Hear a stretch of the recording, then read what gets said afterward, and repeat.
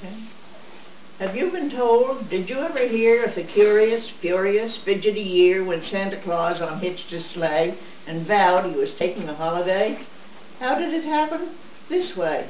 It was long ago, before you were living, not yet Christmas, but past Thanksgiving, though I can't remember the very date. Santa got up one morning late, pulled on one boot, then its twin, ruffled the whiskers on his chin, and sat back down on the side of the bed. Great North Star, but I'm tired, he said, painting wagons red and bright, sharpening ice skates half the night, wrapping presents in tissue and gauze, has worn me weary, said Santa Claus. Crick in my back, cold in my nose, aches in my fingers and all 10 toes, and a sort of a kind of a kink inside whenever I think of that Christmas ride. Into his workroom limped the saint. He sniffed the varnish, he smelled the paint, and a reeling feeling came over him, stealing to see things crammed from floor to ceiling. Rocking horses with shaggy manes, dolls, electric trains, gloves, mitts, doctor's kits, rubber boots, cowboy suits, kites for flying in parks, bicycles, Noah's Arks. And he started to shake and he started to shiver at the thought of the load he must soon deliver. And he sighed, oh dear, as he buttoned his vest. I wish 1 year I could take a rest. When the words were out, he stood stock still, and then he whispered, I think I will. I will, he cried with his eyes ablaze. Everyone else gets holidays. Sailors and tailors and cooks do. Policemen and writers of books do. Tamers of lions or leopards. Preachers and teachers and shepherds. Watchmen, Scotchmen, Spaniards, Turks. Butchers and bakers and grocery clerks. They all take time off as Christmas nears, all except me, and it appears that saint or not, it's time I got my first vacation in 1,000 years.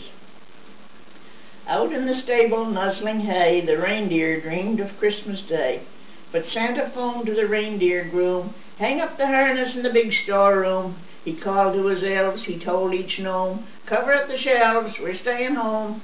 What? Cover the shelves? Cried gnomes and elves. Cover the dolls and electric trains and the rocking horses with shaggy manes and the rubber boots for splashing in parks and the cowboy suits and the Noah's Arks. Alas, alack, for they couldn't believe he wouldn't go riding on Christmas Eve. Put him away, roared Santa, vexed. This year's presents will do for next. Warn the people, tell the papers, I'm much too tired for Christmas capers.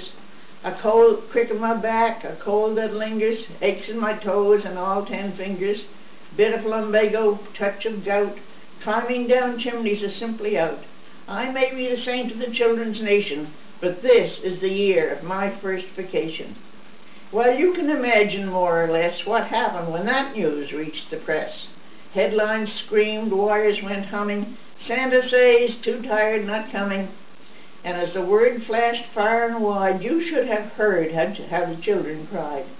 So violently they sobbed their griefs that shops ran out of handkerchiefs, that tears filled up the kitchen sinks and cellars and empty skating rinks. They wept in school and at play they wept.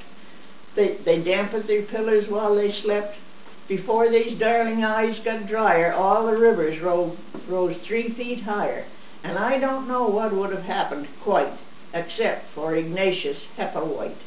Ignatius Hepplewhite was a boy in Texas, or was it Illinois? 6 years old, but brave for his years. He sobbed no sobbed, and he wept no tears, but stood up tall in his class to say, Santa deserves a holiday. No, no, no, came the children's plaint. What is Christmas without our saint? Shucks now, fellas, good gracious. Christmas is Christmas, cried Ignatius. And everyone tells me whom I've met it's a day to give as well as to get. Since all these years in the children's cause, Santa's been giving without one pause. Let's pull together in the Christmas weather and give this year to Santa Claus. Hooray, his classmates said. He's right. 3 cheers for Ignatius Hepplewhite. Fast as a hurricane, children hurled that happy message around the world. Over each continent, isle, and isthmus, let's give Santa a Merry Christmas. With snow, the earth was already whitening, but they rolled up their sleeves and worked like lightning. They opened their piggy banks, racked their brains, They chartered buses and special trains and ships and sledges and hydroplanes. To reach the pole by the 24th was all their goal. East, south, west, and north came gifts and gifts and gifts to spare from clever children everywhere. Slippers with zippers to zip on, soap for his bath or to slip on, geraniums pink in a pot, one guppy, a puppy named Spot, balsam pillows, strawberry jam, dressing gowns with his monogram, 10 harmonicas for him to play on, hand-painted pictures done in crayon, mufflers, pipes, an easy chair, and lots of winter underwear. In New York State, a boy called Pudge cooked him a plate of homemade fudge. A little girl guides of Britain each made him a scarlet mitten, while a boy in Siam sent him a Siamese kitten. They sent him lemon drops by the carton, ashtrays modeled in kindergarten, jackknives, pen wipers, cakes and crullers, and magic pencils that wrote in 3 colors. Tots who hadn't a penny wrote a letter signed a friend. And they had more fun that strange December, they said, than any they could remember. Up at the pole in the fragrant hay, the idle reindeer dreamed at play. Comet nickered for oats and corn, Dancer brandished his velvet horn, while sadly, sorrowly lounged at home each idle elf and gnome. Santa sat poking the fire and blinking, but nobody knew what he was thinking. Then suddenly from the sky there came sound of planes, the hoot and the cry of ships and special trains. Noel, tootled the sledges, honk, the buses said, and out of a study window Santa put his head. He looked to the left, he stared to the right, he didn't trust his own eyesight. So many, so merry, so more and more, packages were rolling to his front door.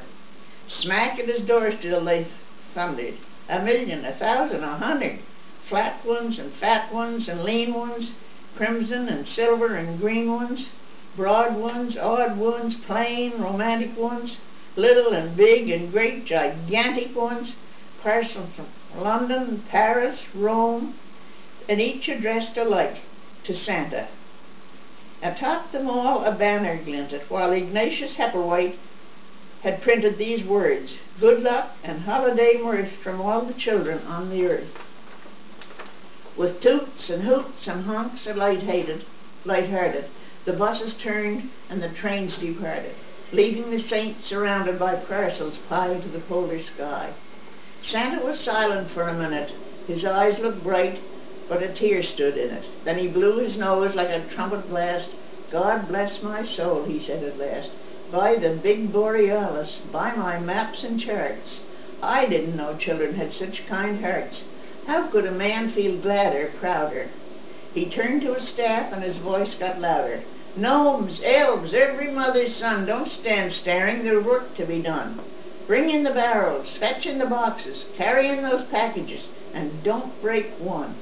Where to put them? There wasn't space in parlor or study or any place. They overflowed bureau, couch, and table, filled the house, the sheds, the stable, slid from mantels, jammed the casement, bulged from attic, and burst from basement. "There's nothing to do," exclaimed the elves, "except to empty some workshop shelves." Off those shelves then Santa's forces whisked the painted rocking horses. When the presents wouldn't fit, down came kite and doctor's kit. Still there wasn't room for all. So away went basketball, cowboy suit, rubber boot, bicycle and talking dog, till by the time that twilight reigned, not a single toy on the shelves remained. All were safe sacked and packed away in the only place left, the Christmas sleigh. Then Santa gazed from floor to rafter and gave his mightiest shout of laughter. Laughed loud ho-hos, laughed vast ha-has. What a joke, he chortled, on Santa Claus. "You might as well phone the reindeer groom to take down the harness in the big storeroom. Get me my gloves, the robe for my lap, and my coat and my warmest stocking cap. There sits the sleigh with the toys inside, so what can I do tonight but ride?" "What about your gout?" the gnomes cried out. "What about your aches and the crick in your spine?"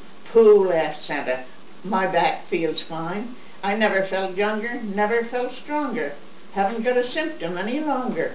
And before the midnight bells go chiming, I'd like to do some chimney climbing. So harness the reindeer, let 'em rip. It's time to begin my favorite trip. With flurry and scurry and chatter and hurry, they brought him his cap and his lap robe furry. They roused up Cupid, they rubbed down Vixen, they polished the bells on Donner and Blitzen. There were cheers from the gnomes, from the elves, applause, then off through the night flew Santa Claus. And I've heard the old people often say there never was such a Christmas day, never such joy after Santa's swirl from rooftop to rooftop around the world. While at the home of a sleepy boy in Texas, or was it Illinois, a special letter was left that night, addressed to Ignatius Hepplewhite. It was clipped to the handlebars like a medal of the best two-wheeler a boy could pedal. Dear Sir was written in Santa's hand. Please thank the children in every land. Tell them I'll take good care, I hope, of the guppy and the puppy and the slippery soap. I like my pipes, I love my chair, I do appreciate the underwear, and I pledge this promise on my sled and pack. Year after year I'll be coming back. Vacations, I guess, weren't meant for me. I'll never want another one. Yours, S.C. And that's one reason you may believe why children are merry on Christmas Eve. You know yourself as you hang your stocking, it doesn't matter if the winds are knocking, though the storm falls heavy, though the great gale roars, though nobody else would budge outdoors. Snug in your bed while the tempest drums, you can count your blessings on fingers and thumbs. For yearly, newly, faithfully, truly, somehow, Santa Claus always comes.